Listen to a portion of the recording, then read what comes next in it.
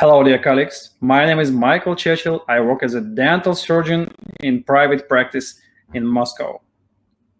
Let's imagine we have a patient that need to have tooth 11 extracted and the implant placed.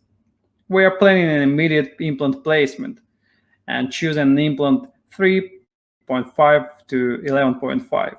But due to some reasons, this patient has his tooth extracted somewhere else. In a few months, he comes back into your office and wants to have an implant placed again. We do a new CBCT scan, plan to place the implant with the same parameters that we have planned before.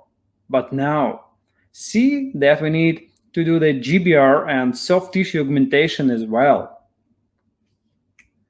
We quite often have patients like this when they have had their teeth extracted long ago, in most of the cases in lateral area. On the contrary, in aesthetic area, we quite often face a situation that it's not possible to place an implant or need to do simultaneous bone augmentation. This is additional trauma for the patient. Why does this happen? I think all of you know the investigation of Professor Araujo, published approximately 15 years ago. It's an animal study on dogs, which shows that as soon as tooth is extracted, we have expect rather distinct changes. It is shown that in 2 months we face the bone resorption, and the buccal wall decreases in size more than the oral.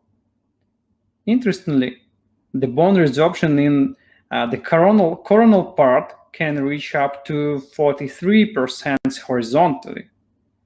In the mid-throat and in the apical part, we can also expect resorption, but not so pronounced. But nowadays, in 2020, we understand that the soft tissues are not less important. We are aiming to obtain nice aesthetic result, which is possible only having good volume of the soft tissues.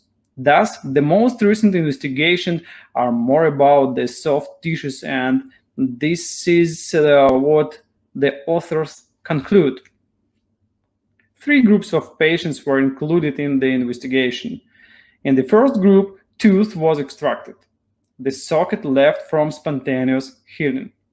In the second group, socket preservation after extraction was done only with the bone substitute material, Geistlich bio-oss collagen, and no membrane or matrix. And finally, in the third group, socket was filled with Geistlich bio-oss collagen and covered with the collagen matrix Geistlich mucograft. This is supposed to be the full protocol of socket preservation. In 4 months, the soft tissues condition was evaluated. In the first group, soft tissue volume loss invagination was seen in 90% of cases. In the second group, soft tissue invagination was seen only in 53% of cases, while in the third group, where Geistlich bio-oss collagen was covered with the matrix mucograft, only in 43%. Results of the third group are 2 times better than those obtained after spontaneous healing. The other parameter measured in this investigation was the thickness of the soft tissues. It's important to say that only aesthetic area cases were included in this study, from premolar to premolar. In general, average soft tissue thickness was 1.5 millimeters. In the second group, 2.1 millimeter. In the third, with the full protocol of socket preservation, reaching up to 3 millimeters. As for my practice, I would like to share with you one really fantastic case. It's a young girl with such a nice canine, which you see from first sight. The story is that long ago, she had this tooth positioned a lot vestibulary. She was offered to do orthodontic treatment, but she disagreed and chose the other clinic and other approach. There she had this canine endodontically treated, post-and-core crown and crown with such a contour.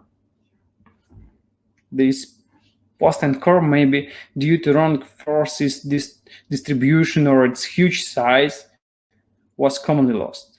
Moreover, this crown was redone several times, and finally, when she came to our clinic, my colleague, a prosthodontist, told her that this tooth has to be extracted. No conservative treatment can be done, and the patient agreed. We do X-ray examination, evaluate the canine. If we check the occlusal pictures, we see there is definitely not enough space for the canine. Thus, if we have this tooth extracted, the implant size that we could place will be 2 or 2.5 millimeters. Unfortunately, we don't have so narrow implants, and moreover, we will not have a nice aesthetic result. As we are in 2020, we have nice contemporary orthodontic tools, except the traditional braces. Aligners. Our goal was to obtain sufficient space for the tooth equal to what we have on the contralateral side. Let's see a short animation of the treatment. I'm sure who treats with Invisalign technology is very familiar with these kinds of videos. As you can see, it started. As you can see, we're not really moving the tooth. We were aiming to enlarge the space for the future. Finally, we got the same distance between 22 and 24 as we have between 12 and 14. This is how patient came to the surgical step. We see that we have space between the teeth, temporary crown in place. Let's think. We can extract this tooth and do immediate implant placement. But we have two aspects to be concerned about: soft and hard tissues conditions. Recession is approximately 10 millimeters. If we check the CBCT, we see that vestibular position of the tooth led to buccal bone resorption practically till the apex of the tooth. If we proceed with extraction, we will have alveolar ridge of each form. Sure, we can place a short implant and place some grafting material buccally, but we understand that we have a huge recession of 1 centimeter. How it heals, only God knows. That's why I have chosen my really favorite approach, socket preservation. It predictably gives me amazing soft and hard tissue volume. Not less important, it's a less traumatic operation for the patient. So let's go. The tooth to be extracted. Amazing soft tissues. The epithelialization of the socket borders. Here we see a period probe which goes 1 centimeter below the desired zenith of the tooth. This means the buccal bone is only there. Moreover, the soft tissues of 7 millimeters is not enough to get highly aesthetic result. Here I take our favorite Geistlich bio-oss collagen and trim it to the shape of the root. Fill in the socket, vestibular view, the full length, saving all the parameters. And the collagen matrix Geistlich mucograft seal on the top. In this case, I put only 5 sutures that was enough. All in all, the procedure took me only 15 minutes. Together with the extraction, we had no donor site here with no additional cuts, which means less pain and edema. The patient felt all that absolutely comfortable. Occlusal view. And check how beautifully it heals. We use a Maryland bridge as a temporary here. In 2 weeks, we see that borders are slowly coming closer to each other. Soft tissues are formed. In 8 weeks, we see that the socket is completely closed. In 10 weeks, it looks more amazing. What is important, I have asked the prosthodontist to place the Maryland bridge the way that its zenith would be located where the future implant's restoration zenith should be. I wanted to have the gum healing in the correct position. So we extracted the tooth, and this is what we get. We keep in mind that if we hadn't done the socket preservation, we wouldn't have resulted in 1 or 2 millimeters wide coronal portion. And now we see a nice contour as if we have a root inside. Additionally, thanks to orthodontic treatment, we have enough of space to install the implant. While planning the implant placement, we are very relaxed. We have plenty of bone. The procedure would be simple and predictable. It would take 10 or 20 minutes all in all with anesthesia. Why? Because we have outstanding bone volume and tissues quality. Implant in place. Small incision. Yes, we could go flapless and do a guided surgery, but I was really wondering what was inside. And as you can see, the soft tissue thickness was about 3 millimeters. A lot of bone vestibulary. Sure, this bone is not yet mature.